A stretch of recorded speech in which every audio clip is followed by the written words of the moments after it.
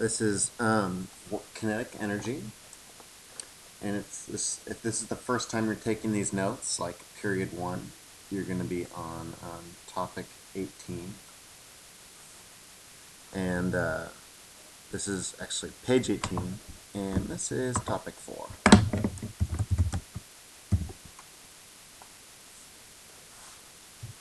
So once again, this is topic 4 on page 18 in your notebook.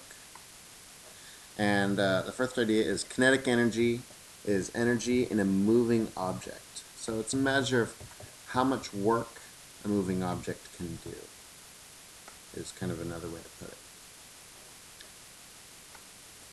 And do we have our review? Is our review on this page? Let's go back a little bit. No. There's our vocab. Let's see. Nope, I don't have it. Sorry, guys. So we want to understand the connection between work and energy. There's going to be 3 topics, 3 questions on this part of the test. Identify and solve the energy contained in moving objects, and apply the kinetic energy formula.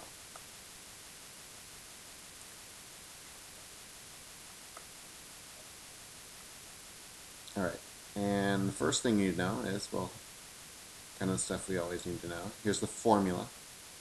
Kinetic energy is mass times velocity squared divided by 2. The units of mass are kilograms. Velocity is in meters per second. This is worth knowing because if you do have to convert to grams, grams divided by 1,000 equals kilograms.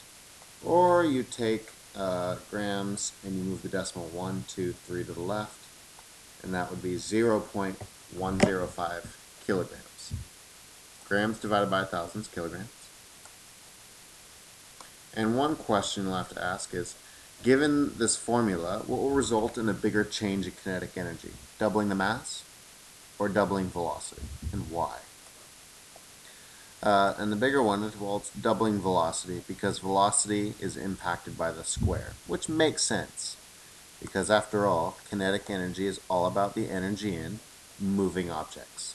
So velocity is much more important in how much work a moving object can do.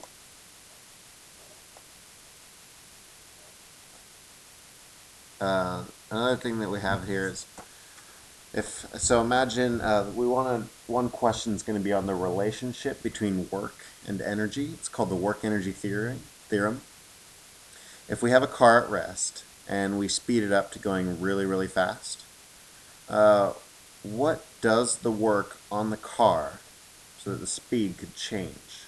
What's doing work, right? What's applying a force over a distance to make the car go faster? And the answer is the engine. And even more importantly, we know that the amount of work done has to equal the total change in energy of an object. Or, work equals the change in energy. So if I know kinetic energy at rest equals 0, and then kinetic energy over here equals a gazillion, the change is from 0 to a gazillion, so that means there had to have been that much work done by the engine in order to speed it up. Or you could say that it would take that much work by the brakes to slow it back down to 0. So if you want to change the kinetic energy of an object, work has to be done. And this is this whole idea of you do work to change energy, to do work to change energy. Let's look at another example. Here's a review, a work against gravity review. How much work does it take to lift the ball to the top of the ramp? I want you to be able to do this. So pause this video and try this. If the height is 2 meters and the mass is 20 kilograms. Here's the answer. Work equals force times distance. We don't know the force, but we do know that we're working against gravity, which is mass times 9.8. So 20 times 9.8 times a distance of 2 meters, which is 196 times 2, is 392 joules. So if you do that much work to lift it, gravity will do that much work as it pulls it down the ramp. And at the very bottom, it will have that many joules of kinetic energy when it gets there. So we have this like cycle of work being done to create energy. It took energy to lift it, to do the work, so it rolls down and has more energy again. So this is this like cycle of work and energy.